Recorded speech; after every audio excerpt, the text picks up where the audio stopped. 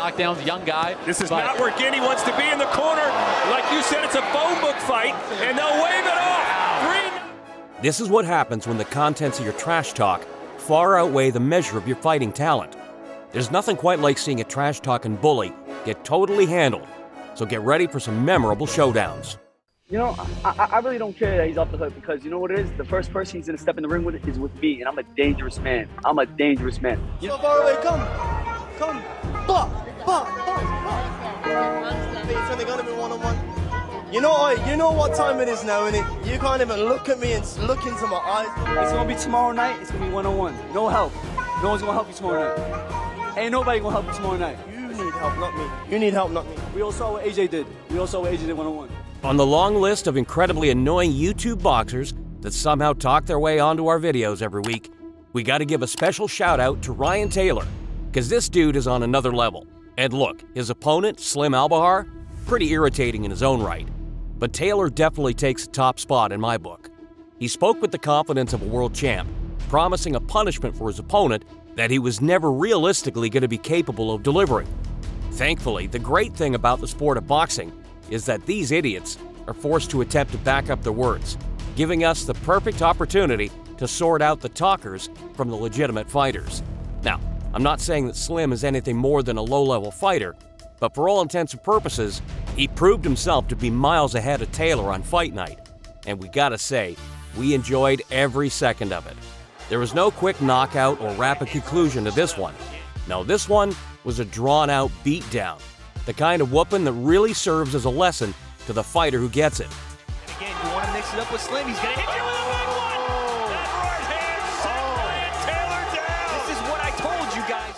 Taylor got his beating spread out over the course of the fight's entire duration, taking an ungodly amount of damage that left him as a bloody mess when all was said and done. Another right hook from... Big right hand! Slim's not going to go away that easy, guys. Ryan is eating them shots. It was a humbling night at the office for this loudmouth, and though he didn't get finished, that's just about the only nice thing we can say about this embarrassing performance. Why? Why would you ask a question of Fedor? What are you expecting to get from this? You could take the J train downtown, just ask your question to the Brooklyn Bridge. And architecturally, it would be more stimulating than you're going to get from Fedor. Have you seen him with his shirt off? Everybody wants to know what Fedor is thinking, and I can promise you guys he's up here thinking the same thing you'd be thinking, which is, why in God's name did I get on the wrong side of Chael Sonnen? Chael Sonnen might not win every big fight that he finds himself in. Quite the opposite, actually. But when it comes to his work on the mic, there are few, if any, who can measure up to him. So when Fedor Emelianenko signed a late career fight with the American gangster, it was clear that the Russian was comfortable letting Chael win at the press conferences, confident in the knowledge that the actual fighting edge would be on his side. Chael didn't disappoint, comparing Emelianenko to an inanimate object, incapable of delivering good trash talk. He also took shots at Fedor's record in Japan, calling his run in Pride the result of fixed fights and promoter and referee corruption. Fedor's going to win all those fights in Japan, and he's 3-2 in America, and one of those wins is over a guy that was flipping tires at Sam's Club the month before.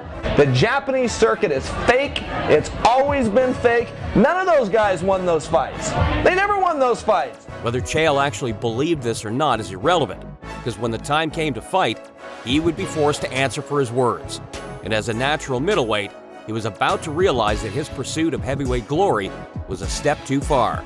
Look, the fight between these two aging icons was never going to be anything more than a sloppy mess, but Fedor was still very clearly the more technically astute fighter. Even when Chael managed to secure top position or a takedown, Emelianenko's natural athleticism and strength allowed him to quickly reverse position and resume raining down on the bad guy with big ground and pound. Nice move by Chael to get to that mount, but this is where, on the ground, in this position, looking to finish right here, right now. He's not being hurt. Yeah, this wasn't overly competitive, and when the TKO came for Fedor, it was the expected result. Emelianenko might not be the biggest heavyweight in the world, but he certainly belongs in that division. Don't overlook my experience, don't overlook my power, and don't overlook my skills. I never did, and I never do with any fighter. I know what he's gonna bring, and I'm ready, believe me. I'm being in the ring with all kind of fighters. not Jermell Charlo. Yeah, you don't, brother. You don't know. You don't experience this kind of level of fight. You will see, and you will learn. It's difficult to know just how much Jermell Charlo actually believed in himself prior to taking on one of the greatest pound-for-pound fighters of his era, Canelo Alvarez. Because on paper, he appeared to be outgunned in almost every department imaginable. And sure enough, there was a level of confidence to Canelo pre-fight that Charlo just couldn't match. His trash talk was still there though, as he told Alvarez not to make the mistake of overlooking him, playing the underdog angle to its fullest.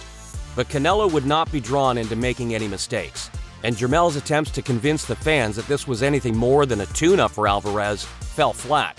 And don't get me wrong, Jermell's a damn good fighter, just like his brother.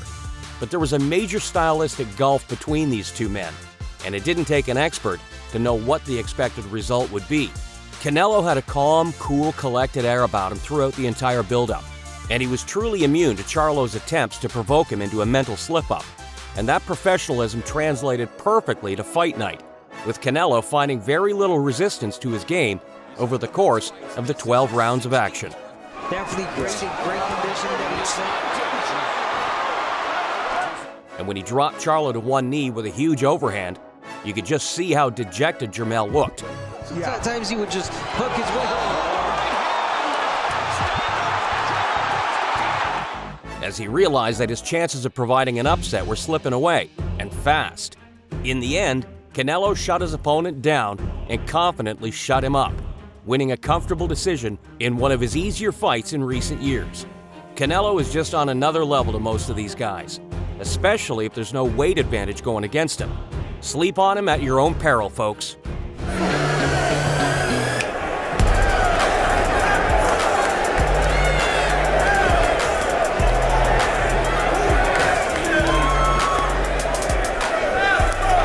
Who knows exactly what it was that got Joel Casamayor so fired up prior to his bout with the great Juan Manuel Marquez, but man, he really stepped on the gas during their weigh-in face-off. This dude was so damn confident in his ability to get under his opponent's skin, wearing a sombrero in mockery of the one that Marquez was wearing before then trying to knock it off his head. He hilariously also knocked his own off in the process. At the time, Marquez was already well on his way towards his icon status. But Joel has very good reason to be confident, bringing a 36-3-1 record to the table with a streak of 5 wins. But Marquez was clearly backed by the fans and the odds makers to get the job done. When Casamayor tried to touch Manuel's face and hit him with the Cuban flag, things were always in danger of boiling over. It was the classic Cuba versus Mexico rivalry, and Casamayor looked as confident as ever coming in. He had never once been finished, and up to that point, he'd never even been knocked down in his 40 professional bouts.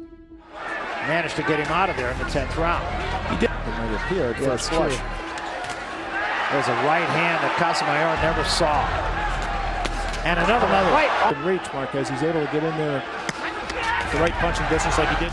But thankfully, his display of bravado would be punished in suitable fashion, because all of that aggressive energy would leave him totally open to a career-changing beatdown from the icon Marquez. All that talk about Casamayor's granite chin went flying out the window as soon as that 11th round came. So he believes he's stronger. Uppercut in the right hand from Marquez and a left hand from Casamayor. When Marquez had him hurt, all of that pre-fight frustration was let out in one furious onslaught. This was nasty work from Marquez. Took a good shot right. A lot of times people see a brawl, they think that's a good fight. And he drops it. He opened up with a huge flurry of shots, breaking Joel down punch by punch, testing that chin until it could take no more. Big right hand slipped in. As you said, a judge's nightmare so far. Looked to me like it was low. Didn't to me either from that cut above the eye. And when that final killing blow came, it was a satisfying end to this furious rivalry.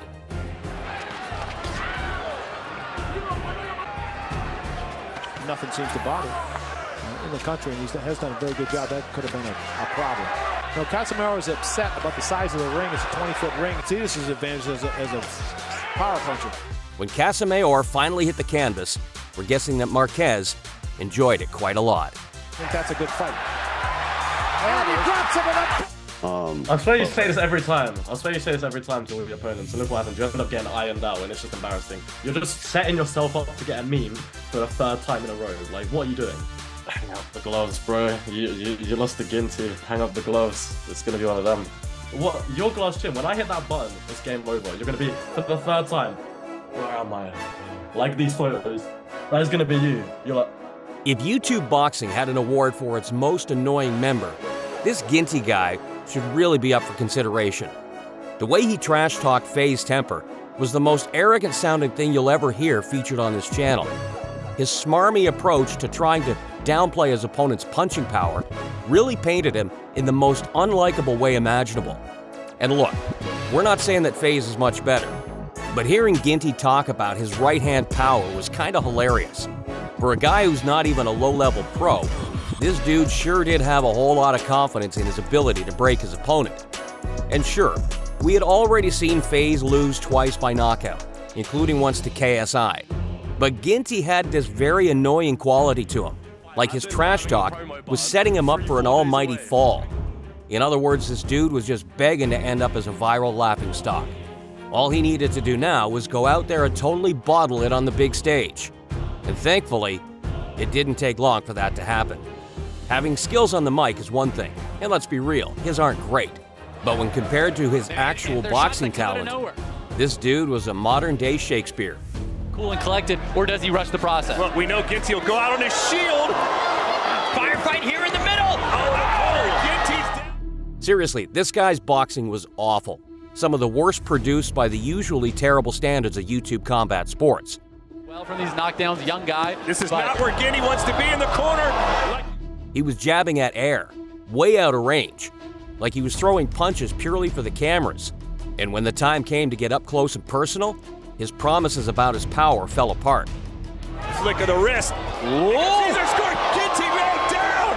That quick. Ginty got knocked down a grand total of 3 times in the opening round alone, forcing the ref to stand in and save him from becoming an even bigger joke. Ginty wants to be in the corner. Like you said, it's a phone book. Yeah, this was one of the most embarrassing things you'll ever see in a boxing ring. Absolutely laughable. Eso a ti no te garantiza que el sábado te voy a romper tu cara y tu cabeza. Te voy a romper el corazón. But this doesn't guarantee on Saturday night I'm not going to, take your head off. Thank you. One more time, Jaime, that translation. He said, this doesn't guarantee me giving you the cap that on Saturday night I'm not going to take your head off. Javier Fortuna tried to get pally with Ryan Garcia ahead of their collision in the ring, bringing him a hat and generally not bringing an aggressive attitude at first. But all that went out the window when he started talking. No, Fortuna was not here to make friends, not one bit. And as soon as he had his chance, his nice guy act slipped entirely.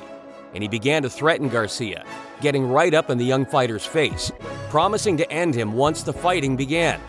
But here's the thing. One of these athletes was on the rise, and the other was coming to the end of his run. And his desperate attempts to sell his chances to the general public were not taken as seriously as he'd hoped. And when he actually got right up in Garcia's face, there was zero fear in his opponent's eyes. Nothing that could be used to offset his mental toughness. Fortuna might not have realized that, in the moment, he had bitten off more than he could chew. That's a good thing. I don't want any excuses. There it is, the main event. But trust me, that moment was fast approaching. Ryan Garcia might have found himself out of his depth in his own career at one time or another, but this was not one of those occasions. He was the A side, and Fortuna was about to get a major slice of humble pie. Garcia was dominant in this bout, totally in control of his opponent's threat levels. The first knockdown came in round 4, before Garcia followed it up in round 5 with another. Landed through 3. Garcia 33, Fortuna 14. As Garcia's starting to press forward. He said he was going to start pushing the tempo in the 4th round, and a body shot sends Fortuna down! But it was the 6th round and the 3rd time that Fortuna hit the canvas that forced him out of the contest. You could just see the shock written on his face. Ryan Garcia should be beating this guy. Look how much taller he is. But guess what? People want to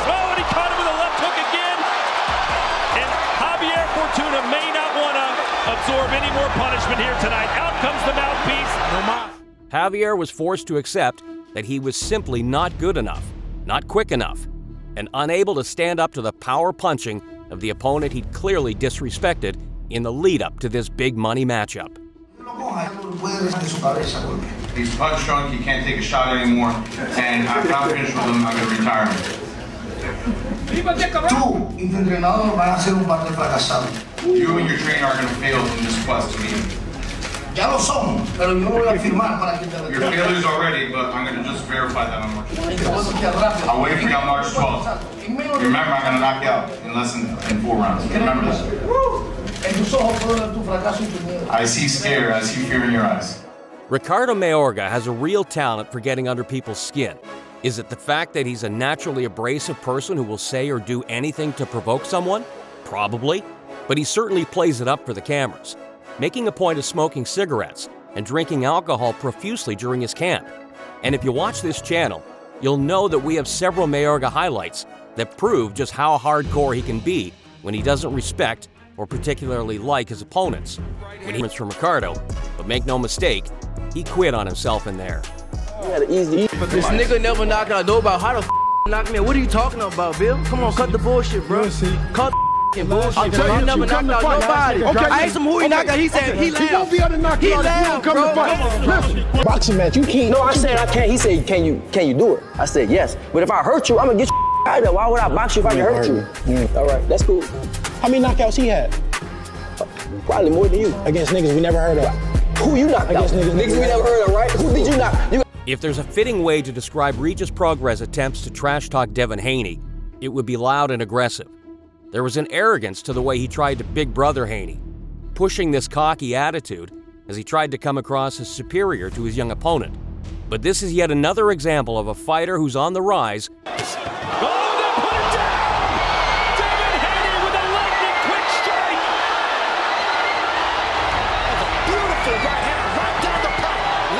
Meeting with a guy who's coming to the end of their run. And look, Prograis is a championship-level fighter, a belt holder, and a man who deserved to be taken seriously as a threat to anyone at the top level. But as Regis tried to make this conversation about punching power, coming for him strong, he has the height, he has the shoulders. Devin Haney stops. Still has to be careful against a puncher like Regis Prograis. Haney just sat there laughing in response. Because for as much as, and sure, Haney isn't a KO artist, not by any means, boxing fights are not won and lost on pure power. And up to that point, Devin had shown himself to be an outstanding technical fighter. Big right! That hurt Regis! Regis waved Devin in. Look! A guy who could shut down masterful opponents over 12 rounds. Guys like George Kambosos, and even Vasyl Lomachenko, although that fight was closer. The fans expected a tight fight, but Devin Haney was about to make a huge statement. But man, this fight was not competitive. If you needed any more proof of Devin Haney's ascent towards pound-for-pound greatness, this is it. Over the course of 12 rounds, it looks like biggest mistake of Prograis is fighting at this distance. Gary, both feet are stepping in the range that Devin Haney works. Haney confidently proved that Regis was simply not on his level. This fight was not close, not even slightly. From start to finish, this 25-year-old budding superstar beat the brakes off of Regis. Right here. That's exactly what speed does, Todd. Speed and accuracy tame any beast, no matter how hard you like he's done during this fight tonight. Well, he's given Regis Prograis the exact kind of fight to do with the making the difference in technique crystal clear. All that pre-fight talk was shown to have been empty noise, totally lacking in substance. A bitter pill for Prograis to swallow, but he had no one to blame but himself. You see how I'm faster, I spar with faster. Tell him I spar with Proof. I'm Tyson, man. Iron Tyson, kurwa. Dennis is big gloves, big cage. Come on, man. Yeah. We are you. Who are you, kurwa? You come to the Freak Federation, yeah? So you could. So what? Yeah. So you have the problem. Yeah, I can fight. There's a big difference between looking tough and being tough. And for Peter Saliga, when he signed on the dotted line to take on the UFC veteran Norman Park in a bizarre mixed rules bout, He didn't realize how limited his own skills would be made to look, but he certainly tried his best to get in Norman's head pre-fight, mean-mugging him at every opportunity while trying every single trick in the book to attempt to win the mental battles.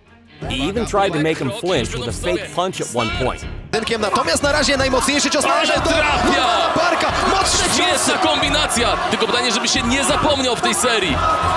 Właśnie o tym mówiłem, Szeliga próbuje odbić się. But Park was no newbie to the fight game, and he knew that Piotr was at a serious disadvantage, even with the fight being as strange as it was.